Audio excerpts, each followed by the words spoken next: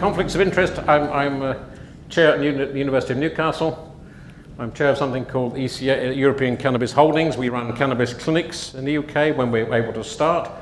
We have a difficulty getting through the bureaucracy of enabling us to start.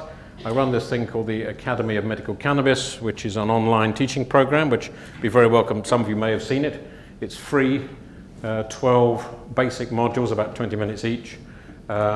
And another certificate at the end of that. You could have 2 certificates out of this. And we run the medical, we've set up a new thing called the Medical Cannabis Clinicians Society, which I'm chair of. We have actually about 100 doctor members of that now, so that's good. It's very, very new. The whole thing's very, very new. So that basically is me. And I think I've been through what the program is. So let's have a look at the history. Again, maybe noting this was, cannabis was first known to be in existence as a medicine about 5,000 years ago. This slide is slightly underdone, about 5,000 years ago, if not more. And it was originated probably in China around the Himalaya area, and then spread, basically put it very crudely, then spread, which way is that, westwards over the course of the next several millennia to arrive in Europe actually reasonably recently in that turn in the Middle Ages, having gone through India and the Middle East in the process, and then moving, actually again relatively recently in overall terms, across the Atlantic into North and then South America. So it has a very, very long history as a medicine. And this guy was the first description of using cannabis. And I think the next slide tells us a little bit more. He was the Emperor Shen Nong, the first known medical recommendation for cannabis. And he introduced it along with a lot of other techniques, such as acupuncture. He's the sort of father of Chinese medicine, if you like. And he produced a sort of pharmacopoeia which focused particularly on cannabis, particularly using cannabis for pain and also for glaucoma, which is more fundamental starting points. So that was, what does that say? I can't read the thing on this slide. That was 2337 before Christ. So yeah, it's about roughly 5,000 years ago as a history, as a medicine. As I said, it was on the list of Chinese medicines, treating as well, I've just said, gout, as well as malaria. I don't know if it has much efficacy for malaria, but it was used for malaria. Rheumatism, pain, forgetfulness, a whole variety of things that we still use today. I don't think we use it much for gout or malaria, but we use it for the other things. So that was its origins. That's the first question in the exam, by the way. It's just I've got to indicate what the exam is by holding a hand up when you've got to note a point particularly. And then it was used in Egypt, about now we're zooming through the millennia here, about 1500 BC. It was used, and one of these days somebody in the audience is going to say, I know about hieroglyphics, and that doesn't say cannabis at all, but as I'm presuming, unless anyone cares to correct me, but actually no one here knows about hieroglyphics either, so that word there says cannabis. And it was on the Ibis papyrus, and it was describing the use of a cannabis poultice as a vaginal suppository for pain, probably related to menstrual cramping. There's a lot, you could go on for an hour or more showing all the historical use of cannabis leading up to, this is another one, I just like this, Herodotus of Halicarnassus, now getting closer, about 450 BC now. I just like that description. The Scythians enjoy it so much they howl with pleasure. Obviously that was not for medical use, but I just like the quote. And so there's something wrong with that. If anyone knows this, if they use hemp seed, that does not contain phytocannabinoids. So I don't know what they were using, but I'll ignore that slight error. That's what he said. So presumably he was using some part of the hemp plant. Yes? Cannabinoids stick to the seed. Ah, there you go. Thank you very much. So it's not the seed, it's the stuff that sticks on the seed. Thank you. Perfect. I've always looked for that explanation. That's very kind. Thank you very much. With this guy called William Brooke O'Shaughnessy, I made a huge mistake once of giving a talk in Ireland and called him English, and he is actually Irish. That was very quickly pointed out to me. Although he lived in India, he noticed the use of hemp, as they called it there, for various Indian ailments in the local population, and brought it back to the UK. He brought it back to the UK, not Ireland, and introduced cannabis cannabis medicine to the British Isles called Squire's Extract. But then it was really a very totally acceptable medicine. And this is Sir William Osler, I'm sure is familiar to you, who the father, so-called, of modern medicine. So cannabis indica is the most satisfactory remedy. He was talking about migraine, so yet another thing. He was perfect. It was a perfectly acceptable form of medicine. And everyone says the story of Queen Victoria, so I can't not do that. And Sir John Russell Reynolds, who was the physician to Queen Victoria, used it on Queen Victoria, as far as I know. It may be not true, but I like to think it is, for Queen Victoria's menstrual cramping as well. So it had a very regal start in life, really. Pain was its main indication, as it is now. Most prescriptions are now for about 70% of prescriptions for pain, and it was a perfectly accepted medicine up to about the 1920s, early 1930s. There's a few pictures there. They happen to be based from America, but it doesn't matter, about the use of cannabis as a perfectly acceptable medicine. Like that. 100 separate illnesses, diseases were listed as potentially treated by cannabis in the US Pharmacopoeia. And then this came along. This was the start of the demonization of cannabis. This was the second opium conference in Geneva. And this was to look at global controls over narcotics, basically. But I think to everyone's surprise, and the original transcript is no longer in existence for this, but everyone's surprise, a delegate from Egypt, note, called that guy, said that they ought to include cannabis into this restriction of narcotics, which it isn't. I think the story goes that no one was expecting this. No one was able to say this was not true. Hashish was at least as harmful as opium, if not more so. No one argued about that. And lo and behold, as a result of that conference, cannabis was included in the restricted drugs as a result of that conference. And it was sort of downhill from there, pushed further downhill by this guy, Harry Anslinger, who was, again, that's a very interesting story. He was the first commissioner of the Federal Bureau of Narcotics, the counterpart to J. Edgar Hoover, who was the commissioner of the Federal Bureau of the FBI. Prohibition was ending, and the funds flowing into the Federal Bureau of Narcotics were drying up. So Anslinger thought he better have some other campaign to keep his staff and to keep his budgets, and came up with an anti-cannabis campaign called marijuana. That was the first use of marijuana. Around then, it was an appalling campaign that was anti-Mexican and anti-black, highly racist campaign, and appalling, really, supported by Randolph, what was he called? J. Randolph Hearst, the newspaper magnate, and a very successful anti-cannabis, anti-marijuana campaign was fought by these two, purely for political reasons. There was no truth in any of the stuff they were producing. And I'll let you read that. That's the sort of stuff that was coming out from Harry Anslinger.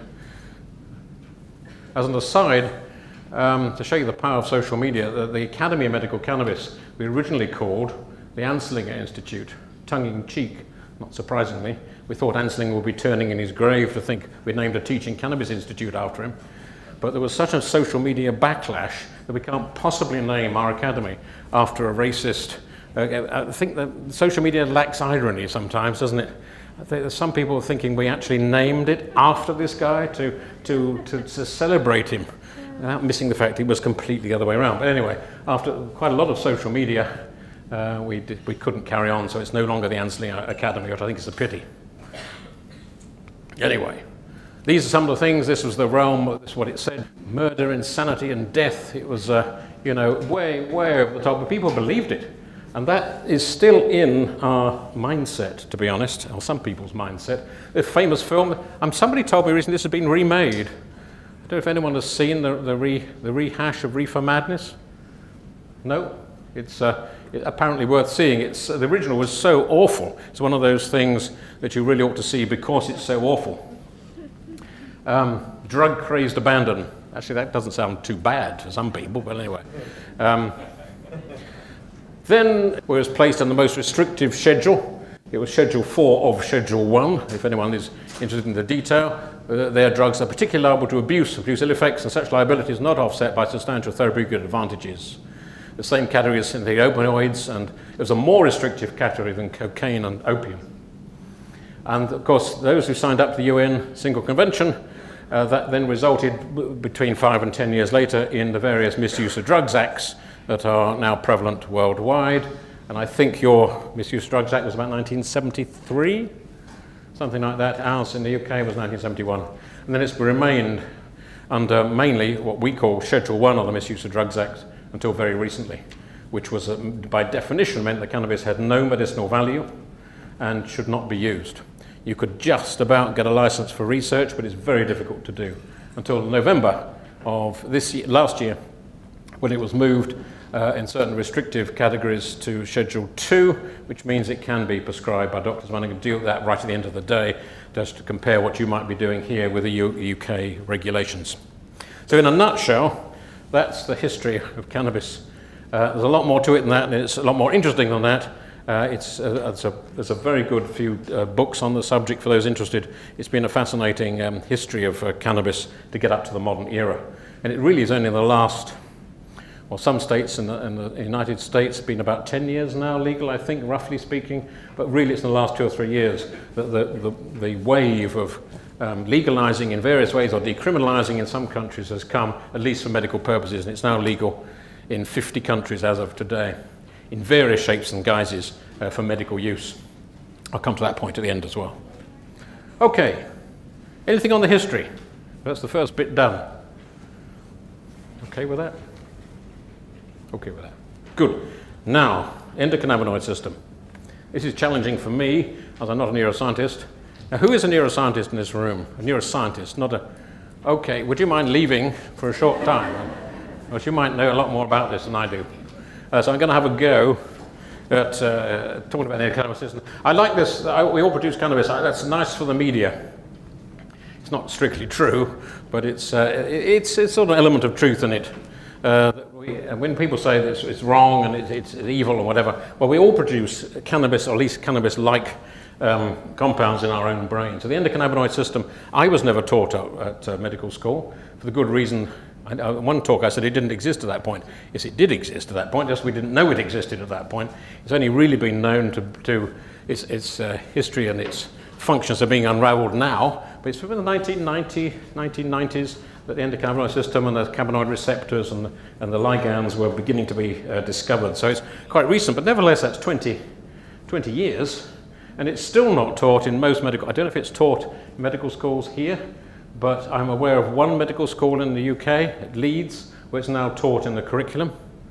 And I'm not aware it's now taught anywhere else, which I find just amazing, really. Whatever you think of cannabis for legal, medical purposes, we should at least tell people about the endocannabinoid system, because it has a major role in many, many bodily functions. So this is the guy who discovered or unraveled or published most about it, called Raphael Mechoulam, who's Israeli. And he's still alive, in his 80s, and still talks. I've not met him, but the Israeli research was pioneering in getting this understood.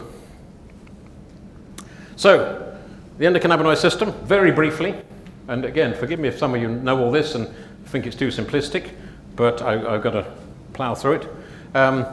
We have at least 2 cannabinoid receptors, excitingly called 1 and 2.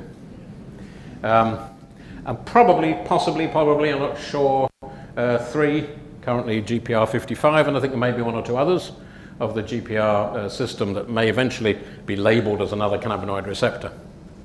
And those receptors have 2 key main ligands that link to them and have the functions I'll go through in a moment, mainly anandamide and 2-AG. I won't try to pronounce these long chemical names, but 2-AG I do, and I'm going to go through those functions in a moment. So the CB receptors, they're G-protein coupled cell membrane receptors like many others. They act in summary, I'm going to show a more slide of this in a moment, by reducing presynaptic neurotransmitter release. There's, if you like, a sort of negative feedback, I think is a fair description, that they calm down the release of other neurotransmitters by mechanisms I'll show in a moment. I've already said, mainly in the brain and the lungs, etc. for CB1, CB2 mainly in the immune system, and there's probably others that we don't fully know about, and other ligands that we probably don't know about. So this, hopefully, This is from the internet. The internet's a wonderful thing, isn't it? You can get anything off the internet these days, so I don't make claims of writing this slide. But basically, if you look at the top, the classic presynaptic, postsynaptic, and the synaptic cleft in between, and or whatever comes down from the presynaptic neuron. It's got just an example of glutamate or GABA there. It could be anything else like dopamine or serotonin or whatever. That comes down, it crosses the synaptic cleft with the release of the neurotransmitter, links to the other side, and as soon as it's linked to the other side and you get depolarization with increase of calcium, that triggers the production of the endocannabinoid ligand, anandamide, and 2-AG, just anandamide on this slide to make it look simpler. That's made then, made to order if you like. It's then released backwards across the synaptic cleft, goes retrograde back to the synaptic cleft and links onto the cannabinoid receptors on the presynaptic terminal. So it goes backwards. That then triggers a reduction in the release of the neurotransmitter in the first place. So that's very roughly what it does and how it does it. I don't think we need to go into too much of the science, but it's synthesized on demand, which I've said. This is anandamide. Anandamide is Sanskrit, by the way, for joy or bliss, which I think is a nice title. It's synthesized in response to depolarization-induced rising calcium, but I said it's synthesized from that thing, but I will not try and pronounce. Let's call it just NAPE, via phospholipase D, NAPE PLD. If anyone's interested, that's what it is. I'm sure most being clinicians in the room aren't that interested in what it's made by, but that is what it's made from. They're broken down very quickly by something called fatty acid amide hydrolase, FAH, and it is a partial agonist of the CB1 and CB2 receptors. It also, importantly to note, doesn't confine itself to the CB receptors. It links to other receptors, which may be another mechanism of action, particularly, as it says here, to the TRPV1 and the GPR55 receptors and others. And just out of a side there, after physical exercise, anandamide is meant to go up, does go up, which is meant to be some of the thing for, what do you call it, runner's high. When I do some running, believe it or not, and I've never felt high after running. I just feel totally knackered after running, and thank God it's finished. So I think there's something fundamentally wrong with my endocannabinoid system, so I might benefit from cannabis. I think it's pushing it a bit to say chocolate has similar effects as medical cannabis, but nevertheless a nice story. If you don't want cannabis, then try chocolate. 2-AG is perhaps a more, it doesn't, again, I don't think it particularly matters what it's synthesized from, but that's what it is synthesized from, and it's broken down very similar, but slightly different chemical mechanisms. And that's a full receptor agonist, both CB1 and CB2. So it's probably in that sense a little bit more important, a little bit more of a role than anandamide. And also, we should remember, it's also an agonist for other receptors as well, which is important because of its widespread properties. Anandamide and 2-AG synthesized backwards across the synaptic cleft to link with the CB and other receptors. And then, after it's done its action of reducing the presynaptic release of the neurotransmitters, it's quickly broken down into those three chemicals by those enzymes. So that's what, in a nutshell, that's what the endocannabinoid system is. More importantly, what does it do? So let's look at a high level of what it does. It's selective inhibition of neurotransmitter release, as I've said. So it's sort of negative feedback. It has a homeostatic role in energy balance and metabolism. Across the whole spectrum, it affects adipocytes, hepatocytes, the GI tract, skeletal muscle, pancreas, insulin sensitivity, which therefore implies a role at least in obesity and diabetes, atherosclerosis, cardiovascular function. It has a role in stress response. It then regulates anxiety behavior. So it does a whole load of things. And some people will say, well, it's not snake oil, it can't do all this. But actually, when you think the endocannabinoid system is across the whole body and affects virtually all, if not all, neurotransmitter systems, it's not surprising that it has a major role in a lot of different systems. So what else does it do? It has clearly an effect on memory. It has an effect on appetite, mainly through CB1 receptors, probably. It's anti-inflammatory, quite a potent anti-inflammatory agent, much more potent than aspirin and steroids, in fact. Analgesic, probably through other receptors as well, a role in thermoregulation, and a role in sleep, promoting sleep and increasing REM sleep. I don't know, shall I just break? Paul, are these slides going to be made? Where's he gone? going to be made available for people? Yes. I don't mind if you're fine. You can have it's all 202. So if you want to keep, how the hell are we doing? It's 202 of these, so they can keep going. We have got all day to get through them. So that's one thing, a range of things it does. What else does it do? It has an effect on motor control, obviously through its effect on spasticity we know about. It has a role in neurogenesis and neuroplasticity. Therefore it also has a role in protection after stroke and brain injury, for example. There's some evidence, for example, if people are on cannabis and have a brain injury, they have less damage, if you like, probably as a result of neuroprotection from the cannabis. Reduces tone in bladder, reduces motility, it's anti-inflammatory in GI disorders, hence its role in Crohn's disease and ulcerative colitis. A role in female embryonic, timing of embryonic implantation, so a role in female reproduction. And it definitely, some of the cannabinoids definitely have anti-cancer roles.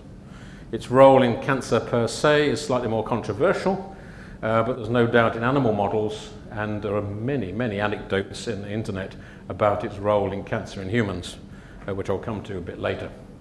But we shouldn't forget that even if you don't necessarily believe it's a human anti-cancer role, which I think it's too soon to be certain, it does have a role in cancer treatments such as anti-anxiety and pain, promoting sleep, promoting appetite, affecting epilepsy and spasticity if that's the effect of that particular cancer. So it's a huge range of functions. So it's not surprising that the plant phytocannabinoids have a huge range of effects, if this is what the basic endocannabinoid system does.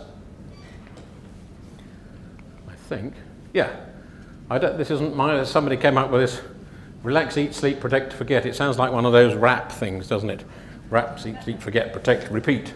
I'm not too much into rap, as you might have gathered. It just says what I've just said, has a role in all these immune functions: pain, pleasure, mood, anxiety, appetite, memory, vomit, GI tract, sleep. So, what's that got to do with the plant? Well, obviously, there are three elements that interact with the endocannabinoid system. Our own brain-derived endocannabinoid system is on the left, and anandamide and 2-AG, as I've said. And we shouldn't just forget, in passing, the synthetic cannabinoids that are, I don't know what's available in New Zealand, so forgive me. We have synthetic THC, dronabinol, and nabilone. We can prescribe nabilone in the UK, but not dronabinol. What can you use here? Any of those two? None of them? So you have no synthetic cannabinoids available for prescription? No. Okay. I don't think they're much more good. I hope there's no moles from the industry here. I think generally synthetic cannabinoids do a job, but they do it at the expense of significant side effects. And I don't personally think they're anything like as good and effective as the plant-based cannabinoids, if you agree with that. But nevertheless, there are synthetic cannabinoids. Thank you, round of applause, excellent. We're warming, the audience is warming up. There's only one table though so far, so the rest of you have got a way to go. I put this up as a question because I don't understand it. I mean, I'm sorry I don't know your name, but I'm going to pick on the neuroscientist again. You shouldn't have omitted this. Because I just naively look up, I mean, the anandamide top right, that's what it looks like, chemically speaking. Interacts with the CB receptors, as we just said. But so does THC, which looks totally different to me. My naive view of neurochemistry says, well, why the hell does that thing, looks totally different from that thing, interact with the same receptors? I would have thought it would look similar, chemically speaking, but it doesn't. I pose that as a question, and you're the only person who can answer it. Can you answer that question or not really? Delta 9, CBD, and Delta 8 also all look very similar, or congeners of each other. Anandamide's obviously a long chain, so yeah. I can't actually answer, nor can science at this point. Good. I'm pleased that it can't, because I thought it was me being stupid, but I just naively thought the thing ought to look similar for it to interact with the same receptor, but clearly that's not true. Yes, sir? The part that attaches to the receptor has to be the same, pretty much. Right. Right, so basically, even though they're different, there'll be some part of that. Some part of the receptor that's... Some part of that yeah. compound okay. that will attach to the attachment. But so it's not the whole thing, it's a bit of it. So there might be a bit of it that could overlap. Yeah, that's a good explanation. Anyway, that's what they look like, I'm sure is of limited interest to everybody, but I just raised that because it just struck me as a bit odd. Okay, that's the endocannabinoid system. How are we doing for time? Let me just keep an eye on the day. I'm going to get to this bit 10 to 11. Oh, I got 35 miles ahead of myself. I'll slow down.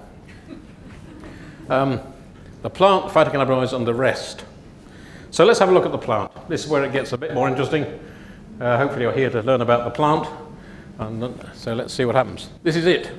That's what it looks like. There's three botanists, any botanists in the audience, because they argue endlessly about how many species of cannabis there are. I think there's three: Cannabis sativa, Cannabis indica, and Cannabis ruderalis. I think the difference is in medicine is becoming less and less important. There are crude differences. It's said that indica is more sedating, so-called couch lock, whereas sativa is say, more uplifting, more alerting, more creative, if you like.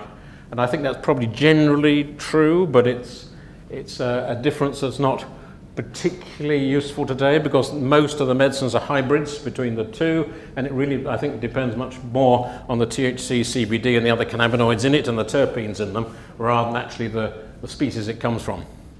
Ruderalis we don't hear about much, but there are some medical pomegranate that do have some ruderalis in them. Anyone know which is which? Yes? The small one looks like indica to me. It is. The tall one looks like sativa. Yeah, that's right. Sativa, for what it's worth, grows quite up to 6 or 7 meters. That's hugely tall.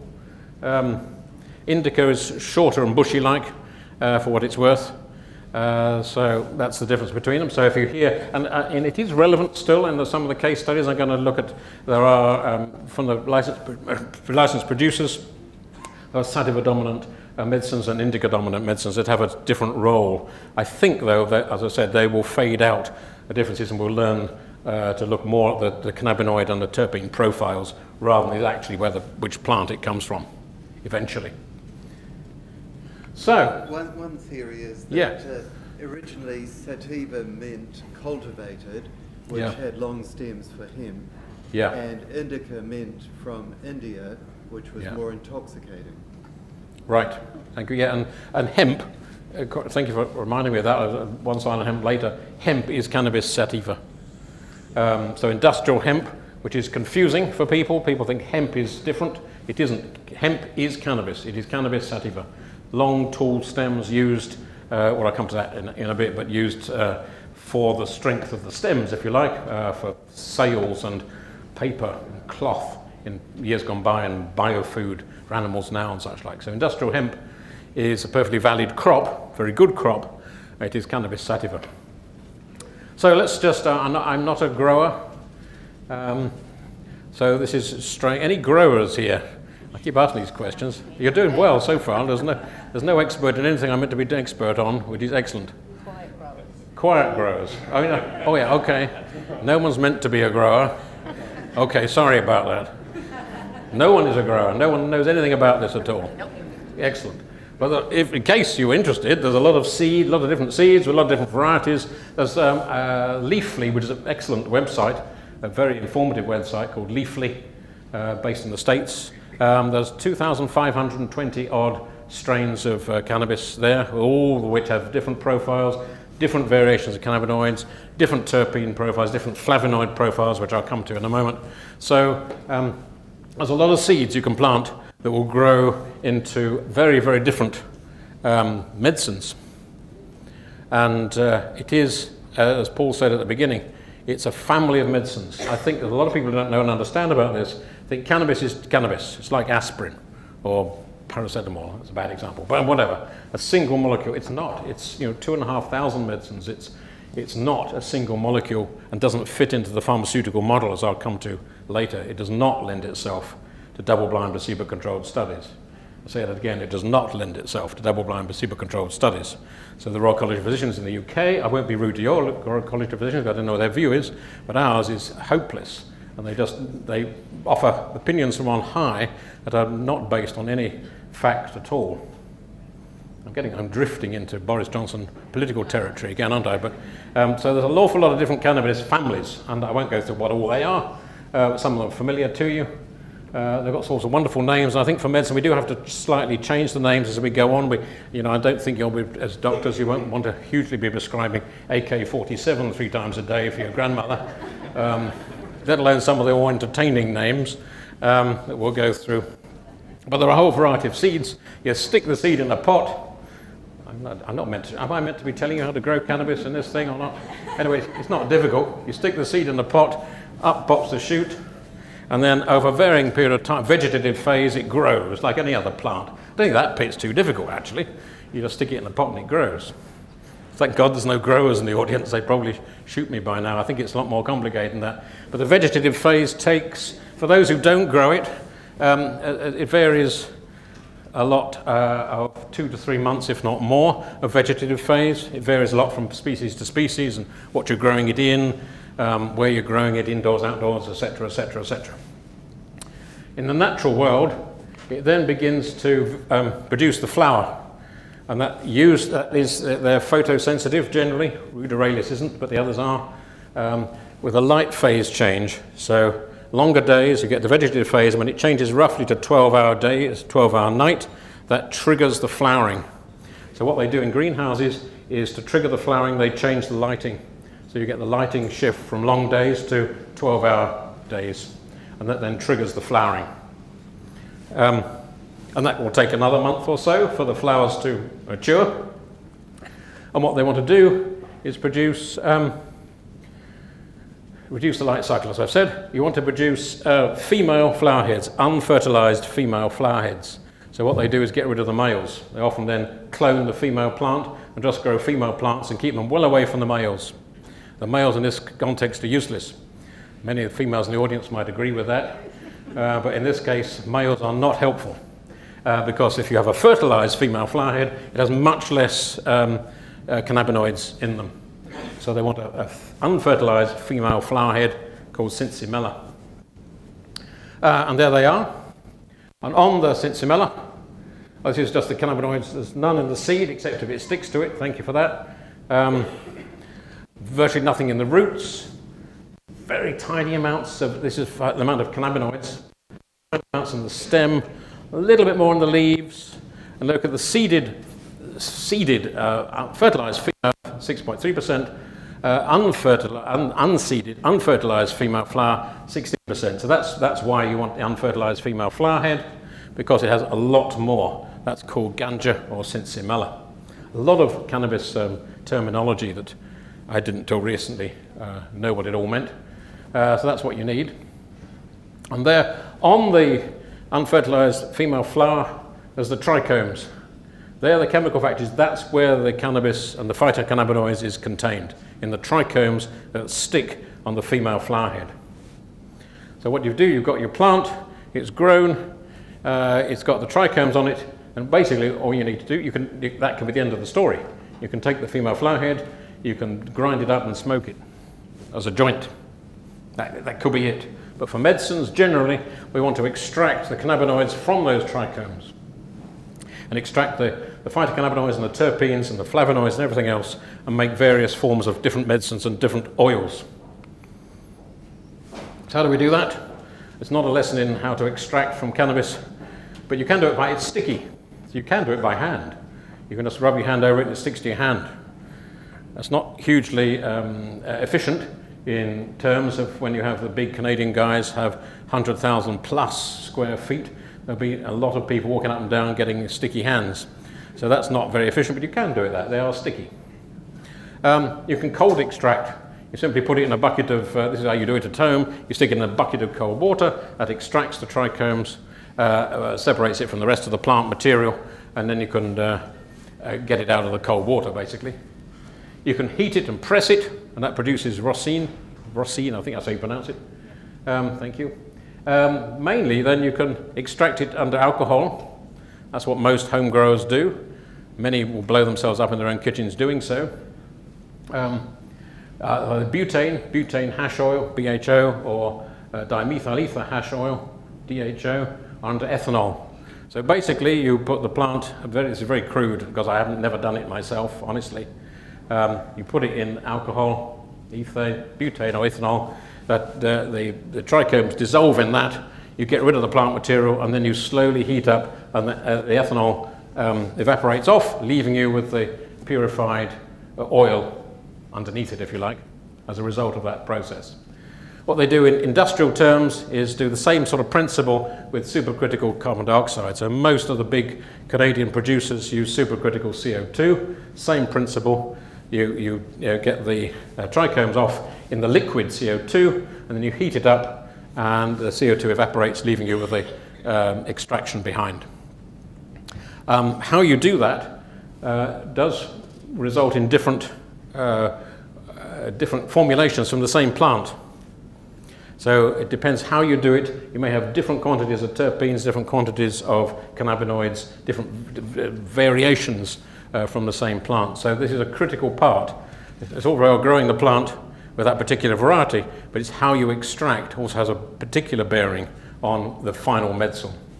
Okay, you come back to the Cincinnati. We mentioned hashish is just, or keef is if you sieve it basically. If you press keef together, that produces hashish in blocks, which I'm sure is familiar to you all.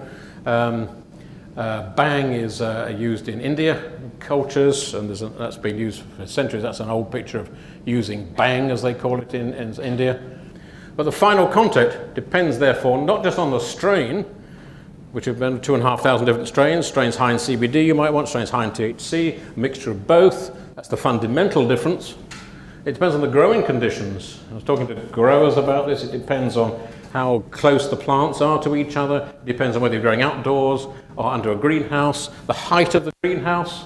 The best greenhouse height, I'm told, is Dutch, which is several meters high.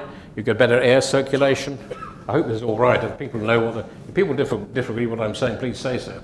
But I think that's right. It depends on the greenhouse. It depends on the height of the greenhouse, as I said. It depends on the light conditions, clearly, because that depends when you trigger the flowering.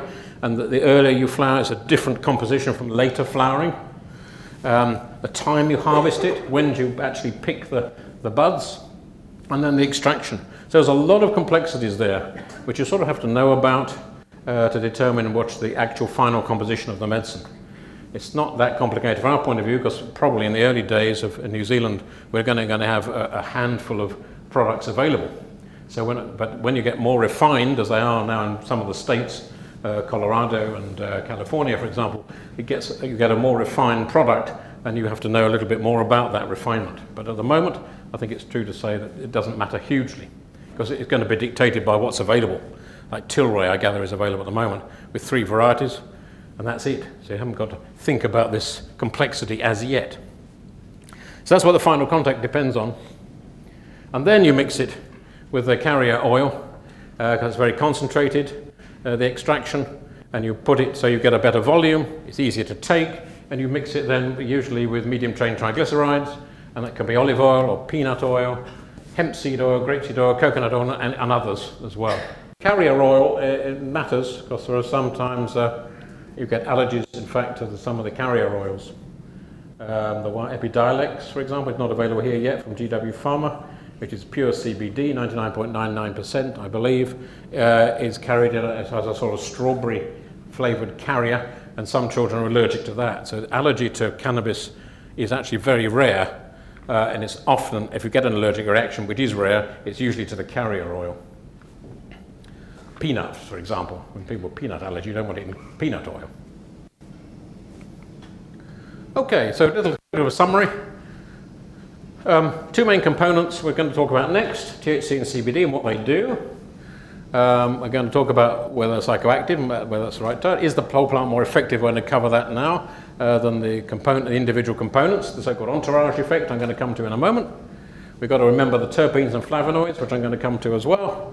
And we've already covered the last one. The flowering head has most phytocannabinoids, less in leaves and stems, and none, effectively none, in the seed and the root. So let's have a look now at those actual phytocannabinoids. Now you know how to grow the stuff. We're going to look at what's in it.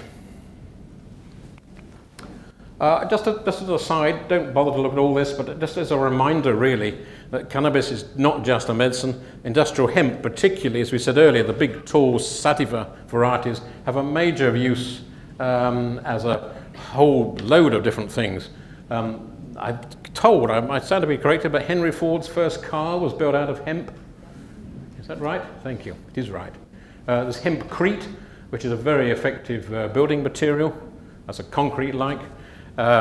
You can see there it's used for animal feeds, for example. It's used in soap. Hemp seed oil is perfectly healthy stuff. It doesn't contain phytocannabinoids, but nevertheless it's perfectly healthy as a soap, a shampoo, blah, blah. Industrial products like oils and varnishes, printing inks. You can read all that for yourself. But basically, Cannabis sativa as industrial hemp is a remarkably useful and versatile product.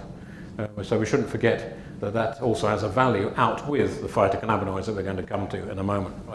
These are the ones that are psychoactive. Now, psychoactive, I'm not sure is the right phrase, because it's said that the CBD, for example, is not psychoactive.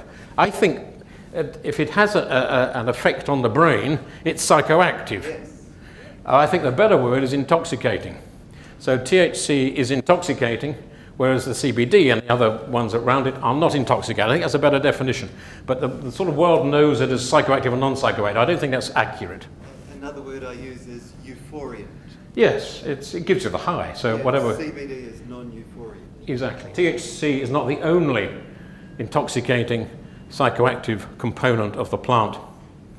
THC itself is like anandamide, is a partial agonist of CB1 and CB2, but it also has an effect on other receptors, like 5-HT, glycine, GPR55, which I mentioned earlier. As are, to varying degrees, the other psychoactive components. Delta 8 is also a partial agonist of CB1, for example. What is it? It's analgesic. That's primarily. It's the primary thing you need for pain. CBD is also pain-killing. I should mention that. I'll come to that in a moment.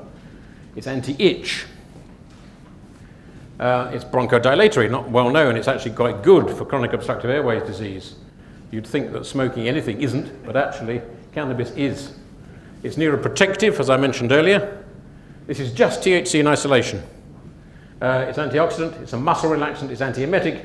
As I said before, it's 20 times the power of aspirin and twice of steroids and hydrocortisone. It's anti-inflammatory effects. So it has a remarkable range of effects, just THC. So THC definitely has medical properties in its own right. We shouldn't forget, I said earlier, synthetic THC, nebular and dronabinol, but they're not as, I think that's not controversial, they're not as effective as the natural. Why, you ask? If it's a chemical, it's a chemical. It's a chemical. I don't know the answer to that. My guess is that mainly if you use plant-based CBD, it does have a whole range of other minor cannabinoids and terpenes in it, even if they're a tiny proportion, and they have the enlarging entourage effect as a role. These are the non-psychoactive or non-intoxicating or non-euphoriant bits in the plant. The one we've all heard of is CBD, cannabidiol. That is, for those of you who understand, don't mean to be rude, but I didn't look it up. It's an inverse agonist of CB2, and it's a CB1 antagonist. Now, the advantage of that is, very crudely, if you have put CBD in, it counteracts some of the effect of THC. So, for example, Sativex is 50% CBD, 50% THC. You spent 50% THC will be wildly psychoactive, but it's not at all. Sativex doesn't get you high because it's counteracted by the CBD. So in medical cannabis usage, we would tend to start with CBD and then add in some THC later. We'll come to all this afternoon. So CBD counteracts some of that, for medical purposes, some of the undesirable, some may say it's desirable, but some undesirable effects of the psychoactive, the intoxicant effects, are counteracted by CBD because it's antagonistic to that receptor and other receptors. Cannabichromene, cannabigerol, I'll come to in a moment. Most of the others are non-intoxicating. But what does CBD do in its own right, in isolation? That's what it looks like. It is also neuroprotective. It's anti-anxiety, whereas THC is the opposite. It tends to be anxiogenic. Overdose of cannabis makes you anxious. Overdose of CBD doesn't. It's anti-anxiety and has a role as an anti-anxiety medicine. It's very good as an anti-anxiety medicine and antipsychotic, incidentally. Anticonvulsant, particularly. There are others that are anticonvulsant, but CBD, that's the one you hear most of. The little boy called Alfie Dingley in the UK was the one who changed the law in the UK. he was using CBD to stop 500 seizures a month to 0 seizures a month. And he got actually about 80% improvement on CBD, and he got the other 20% with a tiny little bit of THC added in. It's also cytotoxic to some forms of breast cancer. It is sedative in high doses.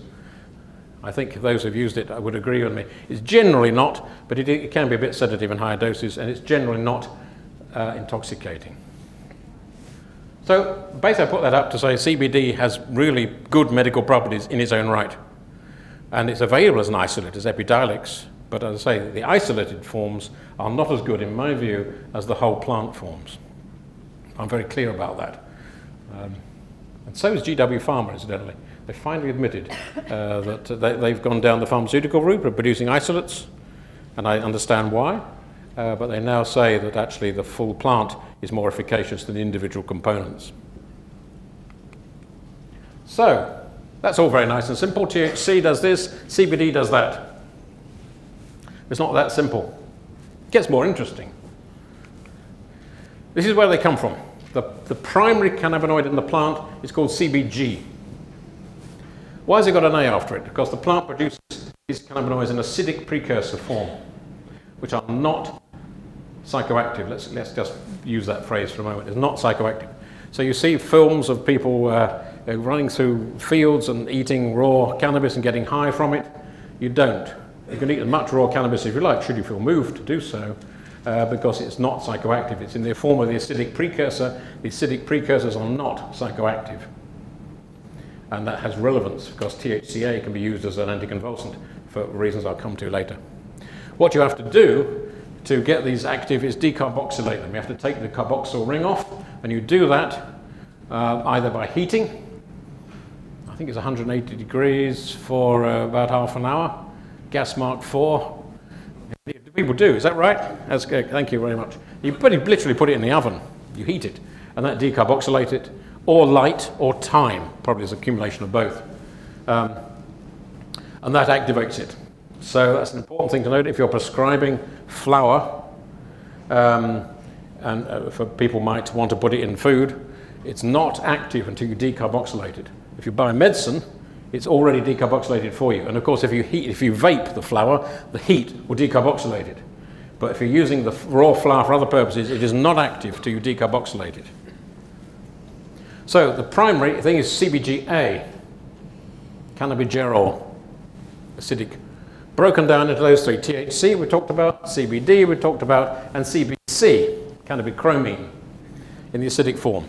You then decarboxylate them to, just chop the A off, CBG, CBC, CBD, THC. Okay? But all the cannabinoids ever studied have medical properties, all of them. There's 144 at the last count. A lot we don't know much about, in fairness, but we do know something about maybe 15 or 20 of those. There's a long way to go yet. So what do these do? Look at the primary one, CBG. It in itself has anti-cancer properties. It's anti-inflammatory. It has effects on the bladder overactivity. It has effects on glaucoma. It's antibacterial and appetite stimulant. There's a whole range of stuff just from CBG, and you can get varieties. Now, they're high in CBG. These are the, if you like, recreational varieties that are high in CBG for what it's worth. Mickey, Kush, Magic Jordan, all sorts of weird names, but they're relatively speaking high in CBG. So it has medical properties. THCA, which is not psychoactive, as we've heard about, that has as a very useful anticonvulsant. And I'm Alfie's doctor, and he can't tolerate THC. A lot of the children can't tolerate much THC. Even if it's counteracted by CBD, he can't tolerate more than 3 milligrams. He has permission to talk about this, 3 milligrams of THC. So we're using now THCA, which is anticonvulsant, but is not psychoactive. It's anti-sickness, and it's analgesic. CBDA, I'm just showing these as examples, not to boringly go through every medical property of every phytocannabinoid. But it just shows you the richness, I suppose, of the plant. And CBC, again, has interesting additional properties. It has a very good effect on acne and is one of the few that are known to be antidepressant. Interestingly, depression is the second most common use, medical use, illegal medical use of cannabis, at least in the UK, but there's virtually no studies of its antidepressant effect, interestingly. None, or virtually none. But CBC is antidepressant and has a very good effect on acne as an anti-inflammatory. So there's a whole load of interesting things. And then we just have a look at CBN, the breakdown product of THC, if you remember. This also has a lot of properties. You can read them for yourself there. I won't read them out. But it's subtly different from its originator, THC. And there are varieties that are high in CBN. And THC actually degrades into CBN. So an old, out-of-date THC product will contain mainly CBN.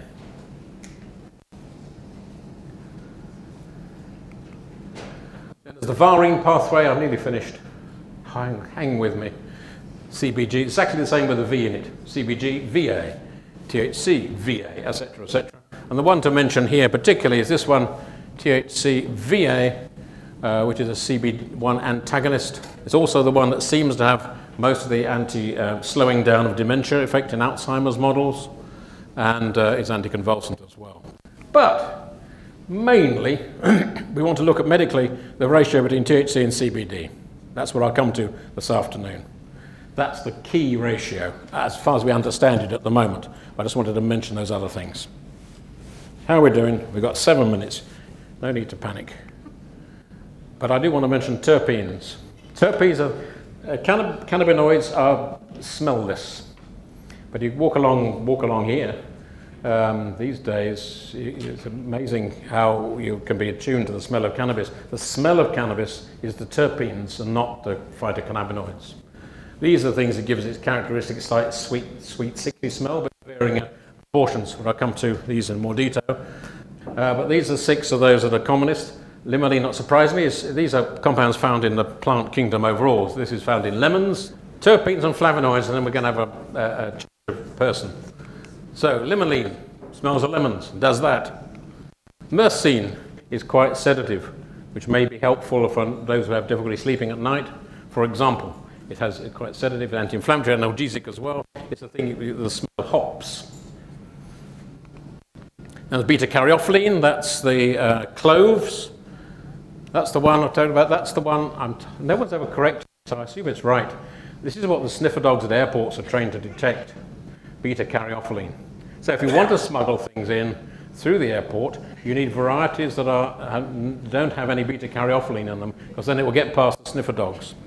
Pinene, not surprising, gives the smell of pine.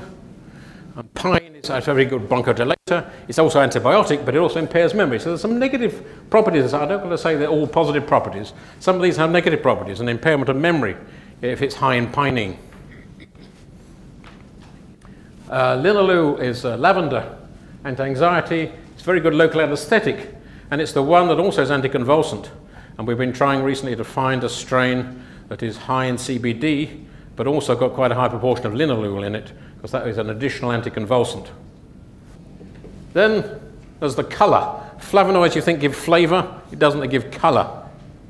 And I won't go through this in any detail because it becomes a long list. But again, all the plant kingdom has these things. Look at the one on the right is the tomato, has quercetin, that's the red colour of the tomato. And that is antiviral properties, antioxidant, anti-neoplastic as well. And look at the apigenin. What's that picture of?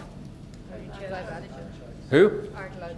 Artichoke, thank you. I couldn't think of the name. It's not broccoli. I think it's anxiolytic, etc., etc. So there's about 50 flavonoids, there's about 100 terpenes, about 140 cannabinoids. So actually the combinations of all that run into trillions.